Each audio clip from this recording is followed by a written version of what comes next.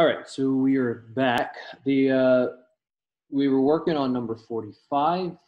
The camera, the phone that I'm using actually cut off, so I had to stop that video, but we're going to continue. We just found the probability that all were defective. Now we need to find the probability that none are defective.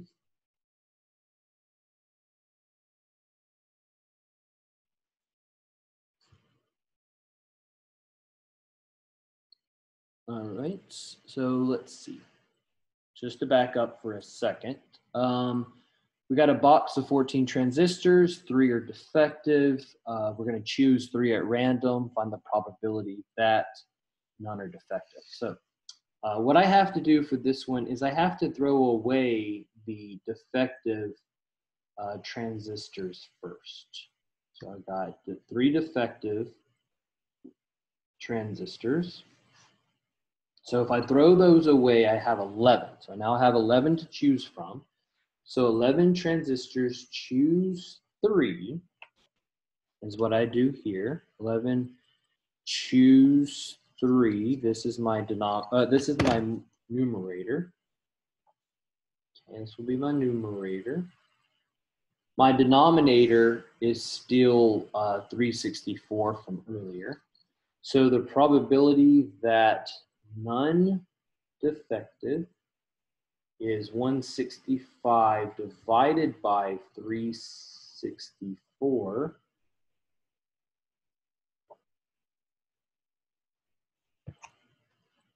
And I don't think that's going to reduce. You can double check it, but that's going to be it. Okay, so that's number 45. Let's see, I went ahead and answered C earlier, number 46. Which of the following doesn't, let's see, determine whether it makes sense or not. C is the answer here. And then 47, you can see I started that one as well. We'll go ahead and finish it. So here's what we're going to do. We're going to make a 3-digit number. So a 3-digit number. And we're only using the digits 2, 3, 4, 5, 6, 7, 8, 9. We can't repeat digits. Find the probability that the number we create is even and greater than 900. All right, so step 1 is I have to find all possible numbers or 3-digit numbers from these digits. Okay, the digits, in case you can't read it well, because I scribbled 3, 4, 5, 6, 7, 8, 9. So I want to make a 3-digit number. This is a permutation question. I have 1, 2, 3, 4, 5, 6, 7, 8 total digits, 8 possible digits. And I'm going to choose 3 of those to make a number. I'm going to show you 2 different ways I could do this. I have 8 possibilities for my first digit. Okay. Once I've chosen my first digit, which would probably be 9, I have 7 left for that, and then 6 left for the third. So I have a total of 8 times 7 times 6, which is 336. Here, the order matters because 942 is different than 924. So this is permutation. I did it using blanks right there. You could do 8P3 to get that 336 as well.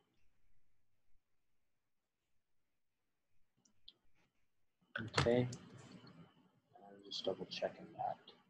Now that's our denominator. This is our denominator for our Oh, either of these, same thing, for our problem. Now the question is, find the probability that the three-digit number is greater than 900. So now for my numerator, if I go back to this question,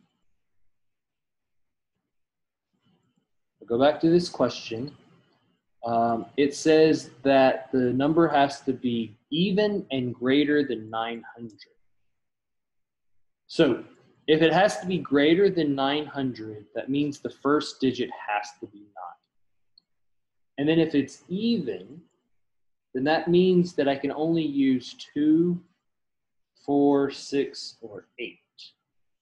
2, 4, 6, or 8. Okay.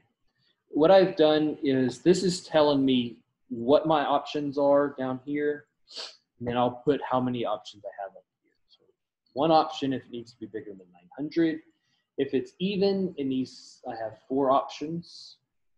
And then the tricky thing is, what do we put here? Well, if I were to say 8 minus 5 and put 3, that's not really right because I haven't put 4 numbers here. I've only chosen one of the numbers. Maybe I put an 8 there. But put an 8 there, I still have 2, 4, 6, 3, 5, 7 left. So I still have, I think, 6 numbers. 2, 4, 6. I have, if I were to choose 8, I had 2, 3, 4, 5, 6, 7, 8. 2, 3, 4, 5, 6, 7. No, because I chose 8. Okay, so I have 6. That's 24. That's my numerator.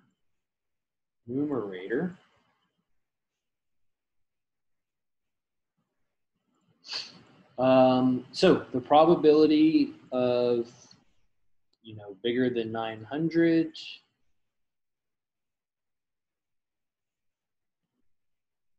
and even is 24 over 336.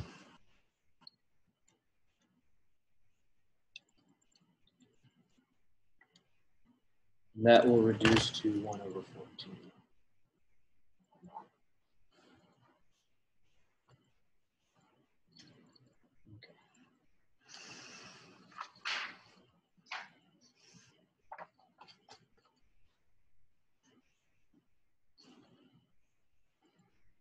Number 48.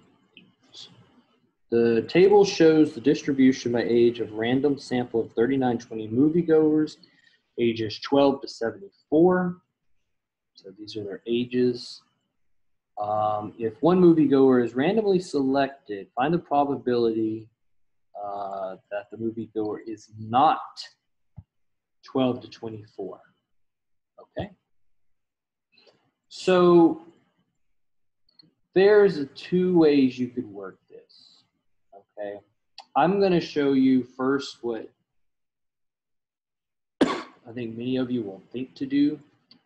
If I were to say not 12 to 24, then I'm just going to add up the rest of these. So my numerator for the probability is everything else, 960 plus 990 plus 960 again. So 960 plus 990 plus 960, 2910.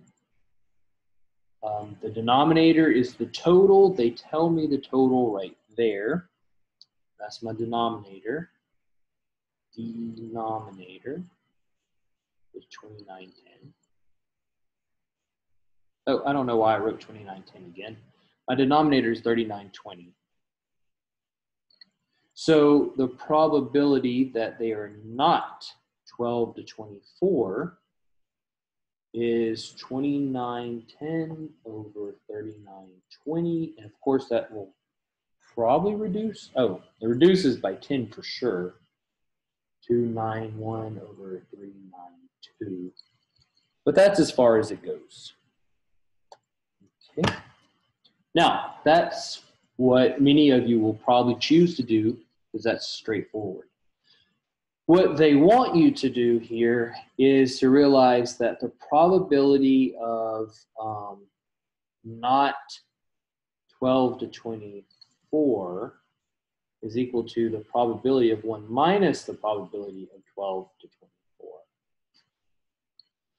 So this might be how some of you choose to do this.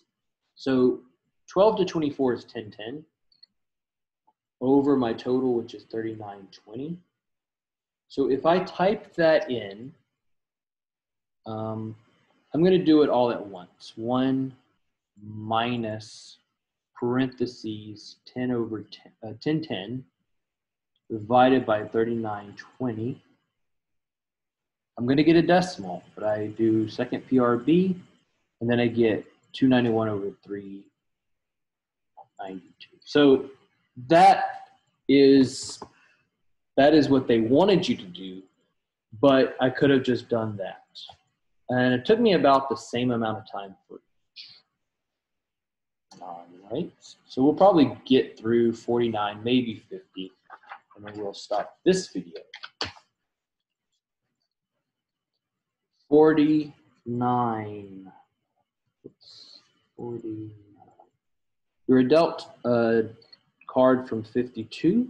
Find the probability that the card is a jack or a black card. So probability of a jack or black. Okay. Now on the test, you can't use your deck of cards. So I'll have to think through this differently. You can do this two different ways.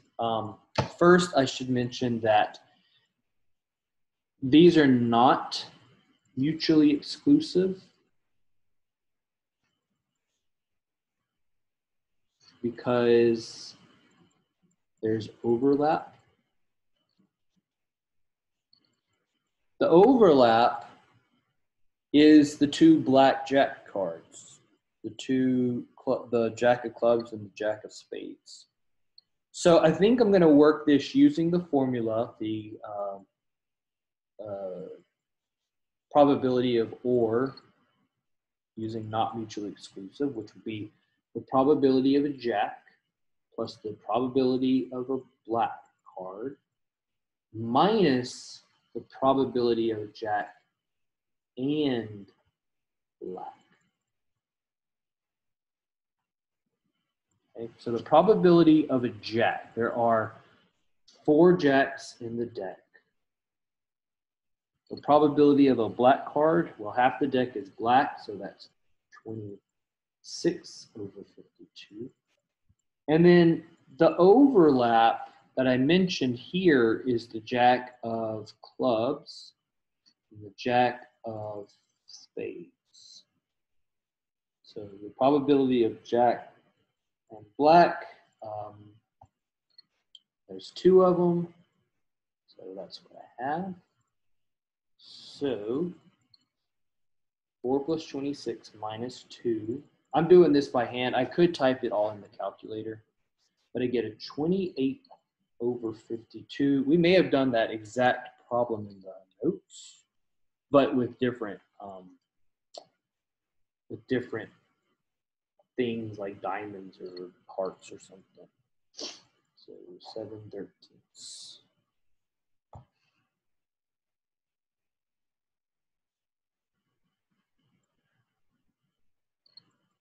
All right, so let's look at number 50. Number 50 is very similar to this one we just did.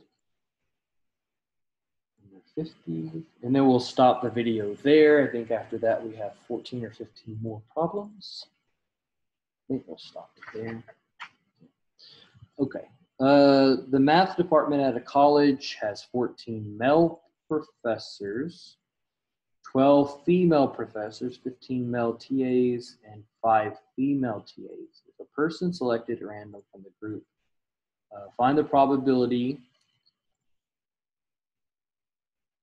TA or female. Okay. Question I need to ask, is it mutually exclusive or not? Meaning, are there any female TAs in this group. Oh, there they are. 5 female TAs. So since there are some things that are both TA or female, that means this is not mutually exclusive, which means I'm going to use the formula I just used in the previous, PTA plus PF minus the probability of TA and female. Probability of a TA. So I might have to do a little bit of work on the side here. The probability of a TA, well, there's 15 male TAs and 5 female TAs. So I'm going to add all of those up. So total TA is 15 plus 5, which is 20. Now, that's just the top part. I need to know the total number of faculty. Total faculty. Okay, there's 14 male professors, 12 female professors, plus 15 male TAs, and then the 5 female TAs. 14 plus 12 plus 15 plus 5, I get a 46 total. That's my denominator. Okay, the probability of a female. So how many total female faculty do we have? Total female. We have 12 female professors, and we have the 5 female TAs, so we have 17. So you may see why I have to do the subtract off the probability of the female TAs. And the reason why is I just added those female TAs here and here. Okay, total TAs, total female. So I added that particular 5 twice. Now, to make things right, I have to throw away one of those 5s because I counted it twice. So 20 plus 17 minus 5 over 46. Let's do some, the top is 20 plus 17 minus 5. It's 32 over 46. I can divide these by 2. That's 23 on bottom, 16 there. All right, so we will stop this video there, and then I'll continue on